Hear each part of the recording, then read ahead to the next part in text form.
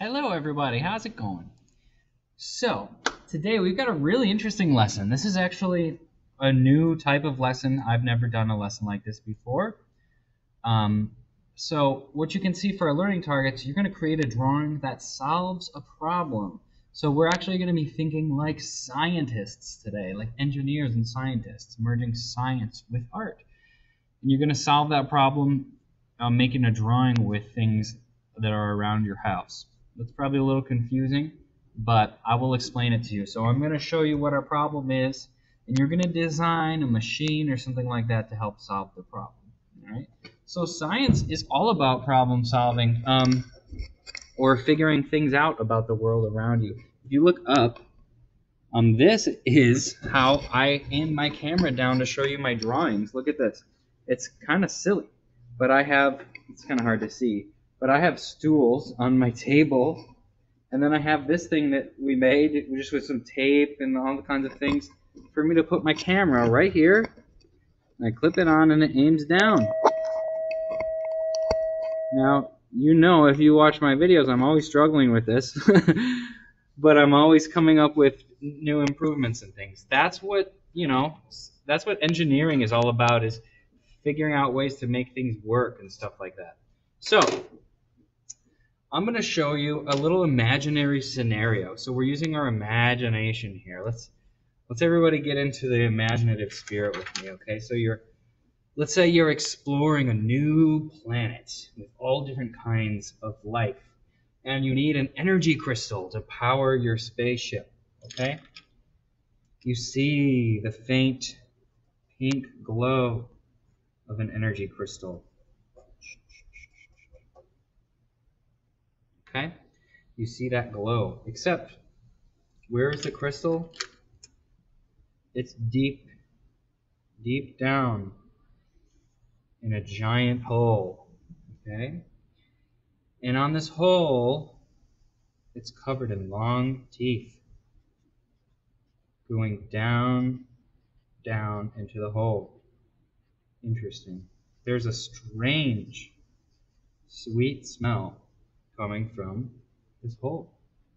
And it's covered in teeth all the way down. You would have to, it's farther than you can reach with your hand to get to that sweet, sweet energy crystal, which you can see is about 10 feet down in the hole. Okay? As you're looking at it, you see a little fly, a space fly, let's say, buzzing by. And it flies down into the hole, attracted to the scent. And you know what happens? Little tongue comes out and eats the fly and chews it up in the teeth. Okay? So, based on what you just experienced, this thing has an interesting scent. A fly just went by and it somehow ate the fly. Okay? So that's what you just observed. So you're probably putting some things together about what this is. Maybe it's an animal, right? Because it just ate something. Maybe it's a plant. I don't know. But we've seen some observations. So we want to get that energy crystal out of the hole, right? And you, as a scientist and engineer, by observing and building and problem solving, are going to design a way to get that energy crystal out of the hole so you can power your spaceship. Now here's the catch. You have to design a machine that uses the things that are in your house or wherever you are, okay? You don't have to actually build the machine. You're going to draw it. Or even if it's not a machine, whatever it is that's going to help you get this energy crystal out of the hole. All right? This is going to take some real serious creative thinking outside the box. And I'm going to do one here, but it's going to be totally different than yours because I have different objects, okay?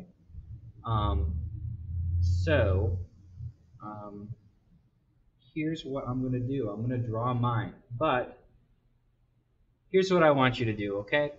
I want you to pause the video.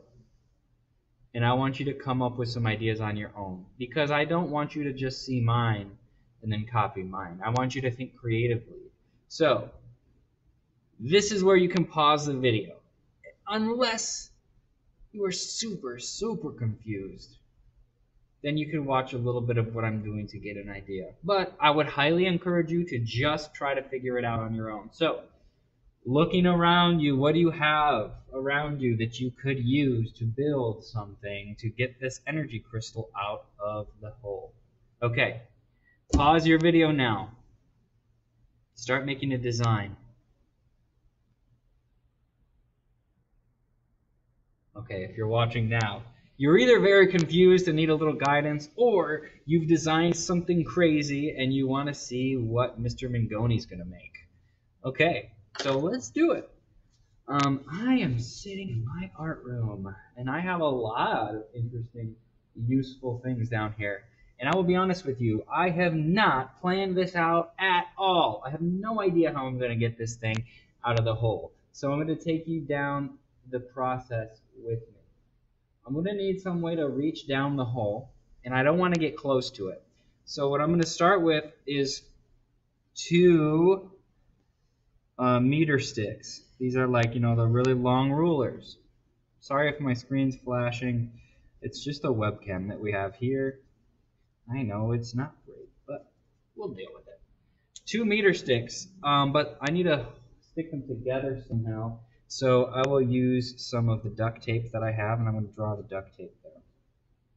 That should be strong enough to hold it. I will add something else if I need some more support. I might have to reinforce it.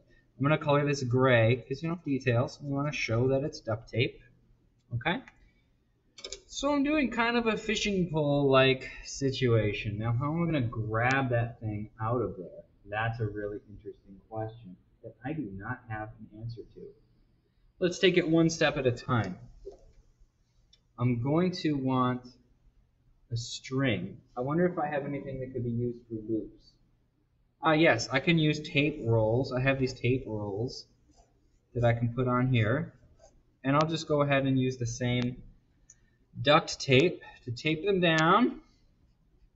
They're going to be taped on by duct tape. So you can see how this is going to guide my string, right? And I'll have one more on the end because I have a bunch of tape rolls sitting around. And I'm going to have I'll use this orange for a yarn. I'll use some yarn. But you know what? Yarn, this is the kind of things you want to think about. Is yarn going to be strong enough for that? I don't know. So what I'm going to do is I'm going to braid the yarn a couple times so that it is like, a 3 or 4 times strength yarn just by braiding it. There we go. And I'll give myself a neat little handle at the end that I can pull on. Now we're working on something. Now we're getting somewhere. Now I have to think about how am I going to grab that crystal down there? This is the toughest part of this, and I don't know what I'm going to do. Let's see. I'm looking around for some ideas. I'm thinking, I'm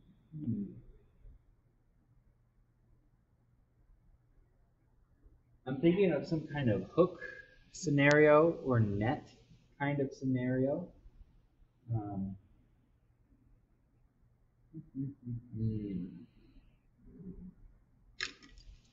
Problem solving. So what my brain is doing right now, I have this problem ahead of me, and I'm like, wow, that's really tough. I don't know what I'm going to do. That's what this is all about. Okay, what you're doing when your brain is doing that, you're thinking really hard, and you are activating your creative problem solving. And I know at first it seems like, oh, it's so tough. What the heck? But this is good for you. Even if you can't come up with something, the fact that you try is really good for you. So I'm going to just keep looking around. Like, if you need to get up and walk around your house, that's fine. I wonder if I could design some kind of claw machine type scenario. So, like, if I had, say, some pairs of scissors to use for the hands, right? Here's the scissors. I would need 3 of them to act as a claw, but how would I get that to open and close? Okay, let's see. Okay, so I got 3 pairs of scissors, and I put a rubber band around them, to hold them together at the bottom, right?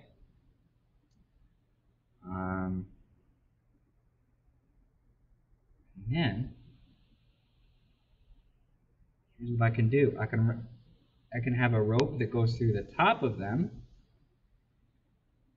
and that's attached to a rope going up this way. So what's going to happen is, if I pull on this rope, I'll draw down here what will happen. It's going to pull the top of the scissors all together, because it's going to squeeze them together, and guess what's going to happen? The bottom's going to open up, okay, and that's pulling the rubber band open, right? You see that? I pulled on this part, so if I pull up on this rope, it brings the top in. You see that? It squeezes the top in, and this opens up, but it wants to close because it's got a rubber band. I'm going to lower that down around the crystal. Here's our crystal. Right? And when I let go of that rope, it's going to close again. But I'm wondering if just the flat bottom of the scissors is going to be enough to grip it. I might need to add a little extra something on there to help grip onto the crystal. So what am I going to add? I know what I'll add. I'll take some tape, and I'll put the tape sticky side out on the bottom of those so they'll have some gripping power. Okay, so here is my scissors device I've got. And this is kind of a crazy design, but you gotta think like this. I've got my 3 pairs of scissors with a rope tied around the top. I'll use blue for that rope. Now we're getting complex. We got 2 different ropes. The blue rope here. Okay, the orange rope is going to lower it. The blue rope, which I'm keeping a little separate here. The blue rope I pull on to open and close the scissors. Okay. All right. So that's my design. And to be honest with you, I'm not 100% sure this would actually work in real life. Okay, because this is like this is just an idea. This is where your inventions start. Okay, this is my idea. I would have to actually build that to test it. You test it out, and then you would see what goes wrong, and then you go back to the drawing board and fix things. Okay? But what we're doing is you just go ahead and try to figure out some kind of invention, get that crystal out of that hole without getting eaten by this. Okay? So hopefully this gets you thinking. And if it's too hard, if you don't end up coming up with something, that's okay. I want you to try. I want you to think outside the box and just get that problem-solving part of your brain going, okay? And then end up with a cool, interesting drawing because of it. All right. So I hope you enjoyed that lesson. And I really would like you to send me some pictures of this one, okay? This is one that I have no idea how this is going to go. This is a new thing for me, merging this art and science together. So I want to see what you come up with. I want to see if you come up with something completely different than mine. Or if it looks like mine, but it's a little different. I want to know how you get that crystal out of that hole, okay? So, have fun. Keep on thinking, scientists. This is a big reason why we do art, is to get your creative problem-solving skills going, okay? So this is good for you. Have fun, everybody. Bye-bye.